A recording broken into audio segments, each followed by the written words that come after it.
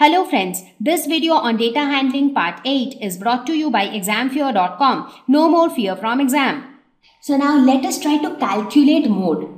So here again heights of 25 children are given and you will have to calculate mode. Now what is mode? That data which corresponds to the maximum frequency. So in order to calculate mode, first of all we need to organize this data in a tabular form. So how do we organize this data? So let us first arrange the data in increasing order. But this time what we will do is, so whenever we have to calculate mode, we generally do not write the repeating data over and over again. Instead we write everything once and then we will write their frequency using tally marks. So let us say we create these columns. First column is for height, the second column is for the tally marks, and the third column is for frequency, just to see how many times each data gets repeated. So the smallest height that you have is 16. And then the next one is 160, then 161, then 162, 163, 164, 165, 168. So these are the different heights that you have. Right? Now how many times each of these heights occur? So 16 occurs 1, 160. This occurs 3 times. So you see 1, 2, and 3. So it occurs 3 times. 161 occurs once. 162 occurs 4 times. 163 occurs 9 times. So this is 5. This dot, when you scratch it, it represents 5. So this total represents 5. Then you have 6, 7, 8, 9. So 164 it gets repeated 3 times, 165 also 3 times, 168 once. So let us write the frequency. It is 131493331. So this is how we prepared the frequency distribution table. Now we have to find out the mode. So mode will correspond to that data which maximum frequency. So which is our maximum frequency? Maximum frequency is 9. And what is the data corresponding to the maximum frequency? It is 163. So therefore here mode is 163. Now what does this mean?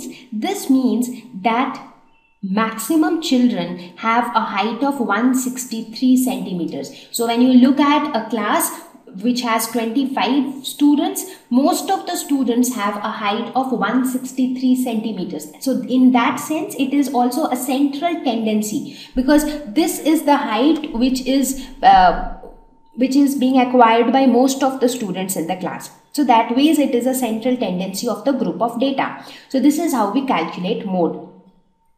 Now, do you think that the value of mode and mean of a group of data will always be the same? No, not really. It is not necessary that the value of mode and mean will always be the same. Sometimes coincidentally the two values can be the same, but otherwise there is no such rule that they need to be same.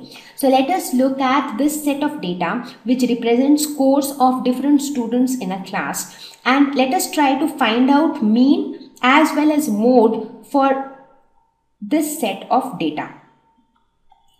So let us try to calculate mean. So how do we calculate mean?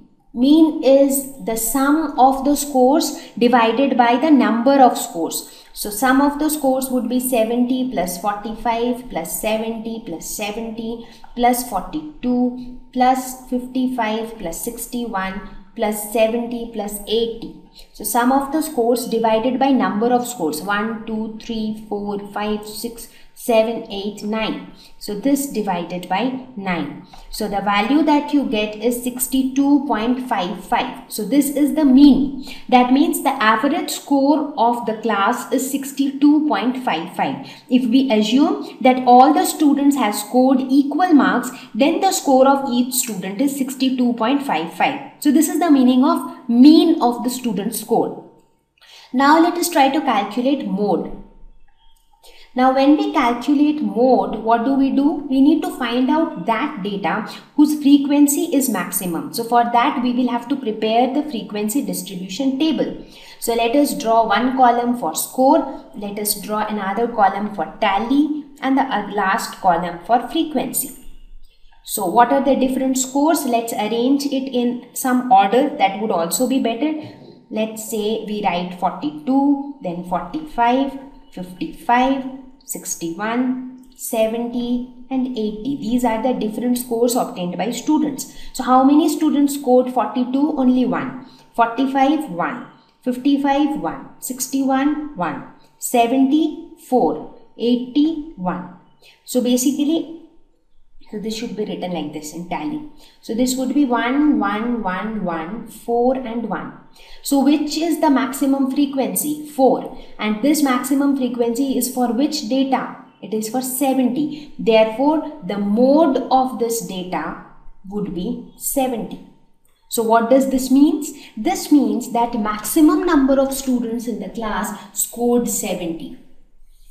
So you see the values of mean and mode, they are not equal. Mean is 62.55, mode is 70. But both of them in some way convey a message about the overall performance of the class. So if the class teacher of this class goes to the principal and tells that the average score of the class is 62.55. So the principal gets an idea that, okay, if I assume that everybody scored equal, then each student scored 62% marks.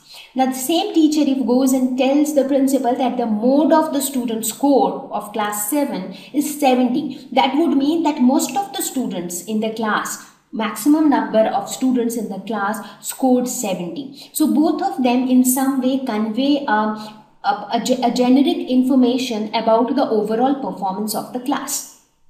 So please understand the difference between the two, mean and mode. They are not the same thing. They are two different things, but both of them represent the central tendency of a group of data in two different ways.